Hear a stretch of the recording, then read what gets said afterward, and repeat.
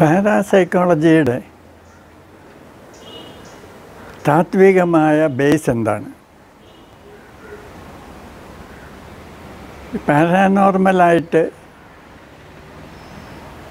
സംഭവിക്കാവുന്ന കാര്യങ്ങൾക്ക് upper limit വല്ലതും ഉണ്ട്? അസാധ്യം എന്ന് എന്തെങ്കിലും പാരാസൈക്കോളജി പറയുന്നുണ്ട്? ശാസ്ത്രത്തിന് പൊതുവെ തുറന്ന ഒരു മനസ്സാണുള്ളത്. അതിന് മുൻവിധികളൊന്നുമില്ല. ഇന്നതേ നടക്കാവൂ, ഇന്നതൊരിക്കലും നടക്കാൻ പാടില്ല എന്ന് ശാസ്ത്രത്തിന് മുൻവിധികളൊന്നുമില്ല. പലർക്കും ശാസ്ത്രത്തെപ്പറ്റി പല തെറ്റിദ്ധാരണകളും ഉണ്ട്. ഈ നമ്മൾ കാണുന്ന സംഗതികളെല്ലാം അതുപോലെയാണ് എന്ന് ശാസ്ത്രത്തിന് ഒരു മുൻവിധി ഉണ്ടെന്ന് പലരും തെറ്റിദ്ധരിക്കുന്നുണ്ട്. ഈ കാണുന്നതെല്ലാം അതുപോലെയാണ് എന്ന് പറയുന്ന ഒരു ഫിലോസഫിക്ക് മെറ്റീരിയലിസം എന്നാണ് പറയുന്നത്. ഈ മെറ്റീരിയലിസം എന്നുള്ളതൊരു പഴയ പേരാണ്. ഇന്ന് അതിന് ഫിസിക്കലിസം എന്നും പറയുന്നുണ്ട്. ഇത് തമ്മിലൊരു ചെറിയ വ്യത്യാസവും ചിലർ കൽപ്പിക്കുന്നുണ്ട്.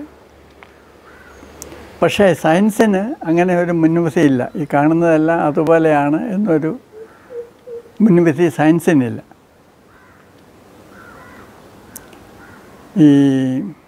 ഈ joules വേൺ around the world in 80 days എന്നൊരു പുസ്തകം എഴുതി, ഒരു നോവൽ എഴുതി. അക്കാലത്തെ ആളുകൾ പറഞ്ഞു ഈ 80 ദിവസം കൊണ്ട് ഈ ഭൂമിക്ക് ചുറ്റും പോയി വരാം എന്ന് ഉള്ളത് വെറും ഒരു സങ്കല്പമാണ്, ഒരിക്കലും അത് നടക്കാൻ പോകുന്നില്ല. ഇന്നിപ്പോൾ 24 മണിക്കൂർ വേണ്ട ഭൂമിയെ ചുറ്റി വരാൻ. പല ബിസിനസ്സുകാരും 24 മണിക്കൂറിൽ കുറഞ്ഞ സമയം കൊണ്ട് ഈ കേരളത്തിൽ നിന്ന് അമേരിക്കയിലേക്ക് പോയിട്ട് തിരിച്ച് വരാറുണ്ട്. അപ്പോൾ ഇതിലും വേഗത്തിൽ പോകാൻ സാധിക്കുമോ എന്ന് ചോദിച്ചാൽ തീർച്ചയായിട്ടും സാധിക്കുമെന്നാണ് ഇന്ന് ശാസ്ത്രം പറയുന്നത്.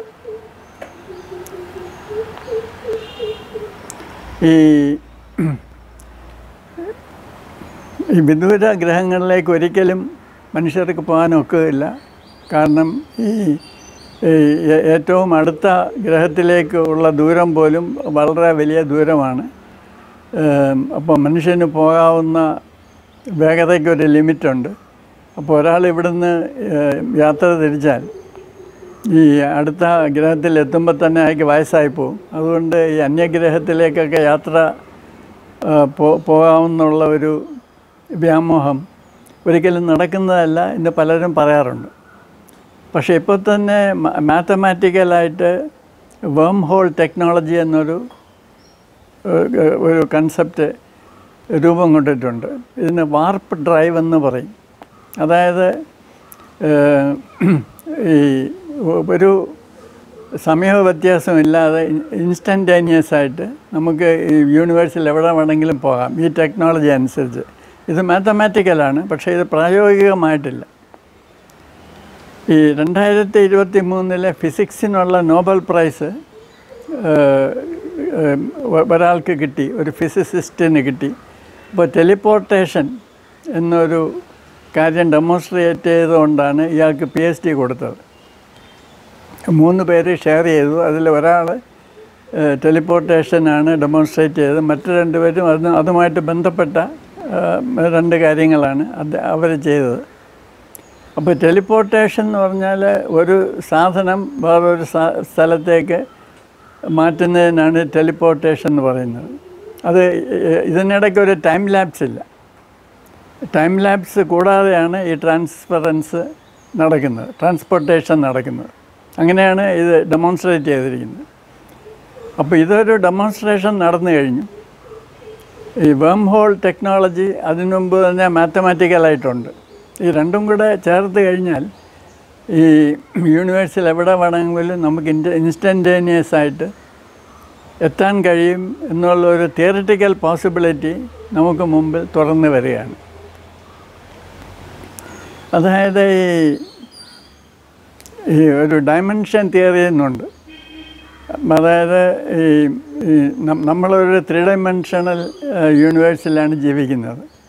അത് X axis, Y axis, Z axis, നീളം, വീതി, പൊക്കം.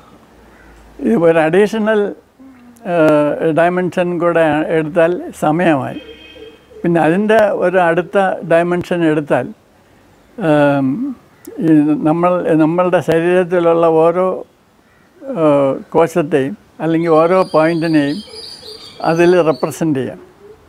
അപ്പോൾ ഈ പോയിൻറ്റിനെ വേറൊരു പ്ലെയിനിലേക്ക് മാറ്റുക എന്നുള്ളത് മാത്തമാറ്റിക്കലായിട്ട് പോസിബിളാണ്. ഇപ്പോൾ ഇത് പ്രാക്ടിക്കലായിട്ട് പോസിബിളാണെന്ന് ഈ ടെലിപ്പോർട്ടേഷനിൽ കൂടെ ഡെമോൺസ്ട്രേറ്റ് ചെയ്യുകയും ചെയ്തിട്ടുണ്ട്. അപ്പോൾ ഇനി ഒരു അതിവിദൂരമല്ലാത്ത ഒരു കാലത്ത് നമുക്ക് ന്യൂയോർക്കിൽ പോകണമെങ്കിൽ ഒരു ക്യൂബിക്കിളിനകത്ത് കയറി അവിടെ ഒരു അപ്പാരറ്റസ് വെച്ചിട്ടുണ്ടായിരിക്കും. അതിൽ ന്യൂയോർക്ക് എന്ന് ടൈപ്പ് ചെയ്യുക. എന്നിട്ട് നമ്മളൊരു ബട്ടൺ അമർത്തിയാൽ നമ്മൾ സമയം ഒന്നും മാറാതെ അതേ സെക്കൻഡിൽ തന്നെ നമ്മൾ ന്യൂയോർക്കിനകത്തുള്ള ഒരു ക്യൂബിക്കിളിനകത്ത് നിൽക്കും. പിന്നെ നമുക്ക് വാതിൽ തുറന്ന് പുറത്തിറങ്ങിയാൽ മതി. ഇങ്ങനെ ഒരു കാലം ഒരു പക്ഷേ വരുമായിരിക്കും. കുറേ കാലം കൂടെ കഴിഞ്ഞാൽ നമുക്ക് യൂണിവേഴ്സിൽ ഏത് പോയിൻ്റിൽ വേണമെങ്കിലും ഇങ്ങനെ എത്താൻ കഴിഞ്ഞെന്നും വരാം. അപ്പോൾ നമ്മൾക്ക് ഇന്നതൊക്കെ സംഭവിക്കുകയുള്ളൂ എന്ന് ഒരു ലിമിറ്റ് ഒരിക്കലും വയ്ക്കാൻ പറ്റില്ല. ഈ ആദ്യകാലത്ത് ഫിസിക്സ് പറഞ്ഞിരുന്നത് ഈ മാറ്ററും എനർജിയും ഒരിക്കലും ക്രിയേറ്റ് ചെയ്യാൻ ഒക്കത്തില്ല. യൂണിവേഴ്സിൽ ടോട്ടലായിട്ടുള്ള മാറ്ററും എനർജിയും കോൺസ്റ്റൻ്റ് ആണെന്നാണ്. ഇന്നിപ്പോൾ അത് തെറ്റാണെന്ന് തെളിഞ്ഞു കഴിഞ്ഞു. ഇന്നിപ്പോൾ ഈ law of conservation of energy എന്നുള്ളത് വളരെ ലിമിറ്റഡ് ആയിട്ടുള്ള ഒരു ട്രൂത്താണ്. പക്ഷെ അൾട്ടിമേറ്റായിട്ട് അത് ശരിയല്ല എന്ന് തെളിഞ്ഞു കഴിഞ്ഞു. ഇപ്പോൾ ആസ്ട്രോഫിസിക്സ് പറയുന്നത്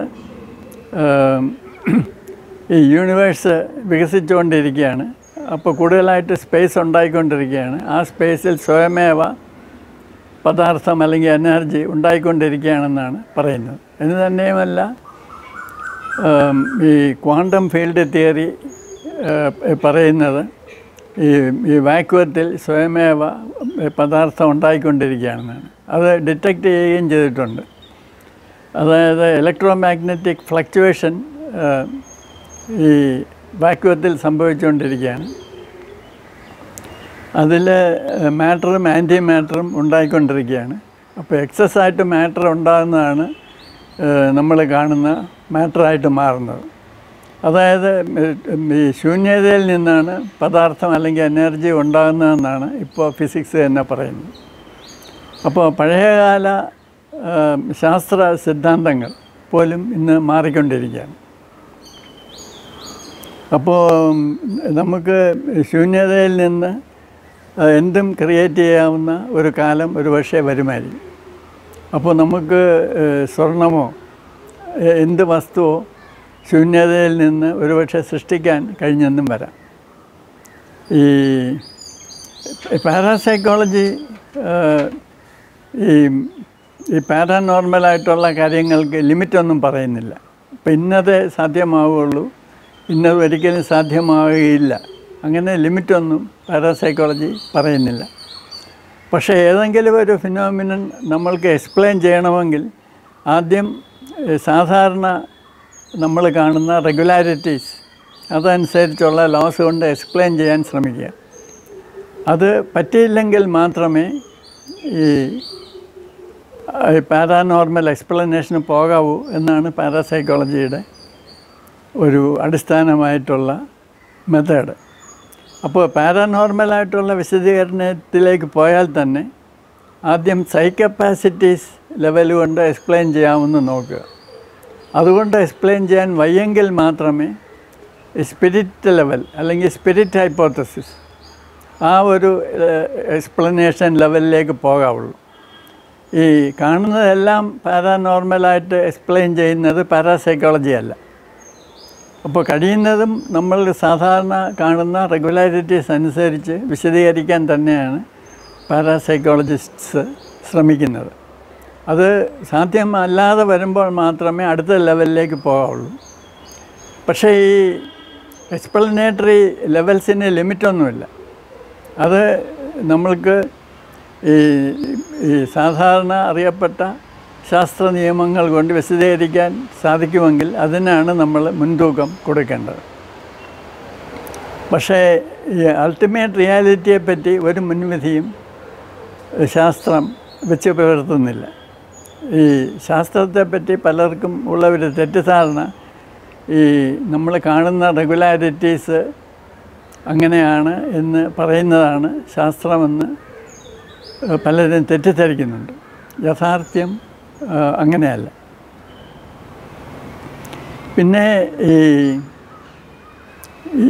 ഇന്ന് ഈ സയൻസ് ഓഫ് കോൺഷ്യസ്നെസ് അതിൻ്റെ ഒരു തത്വമായിട്ട് പറയുന്നത് നമ്മൾ കാണുന്നതൊക്കെ വാസ്തവം തന്നെയാണ്. പക്ഷേ ഇത് ഈ വാസ്തവികത എക്സിസ്റ്റ് ചെയ്യുന്നത്, നിലനിൽക്കുന്നത് ബോധത്തിലാണ്. അതായത് ബോധമാണ് പരമമായ സത്യം എന്ന് വിചാരിച്ച് നമ്മൾ കാണുന്നതൊന്നും ഇല്ല എന്നതിനർത്ഥമില്ല. നമ്മൾ കാണുന്നതൊക്കെ ഉള്ളത് തന്നെയാണ്, പക്ഷേ ഇതിൻ്റെ അടിസ്ഥാനം ബോധത്തിലാണ് എന്നുള്ള ഒരു താത്വികമായ ഒരു സ്റ്റാൻഡിലേക്കാണ് ശാസ്ത്രം എത്തിക്കൊണ്ടിരിക്കുന്നത്.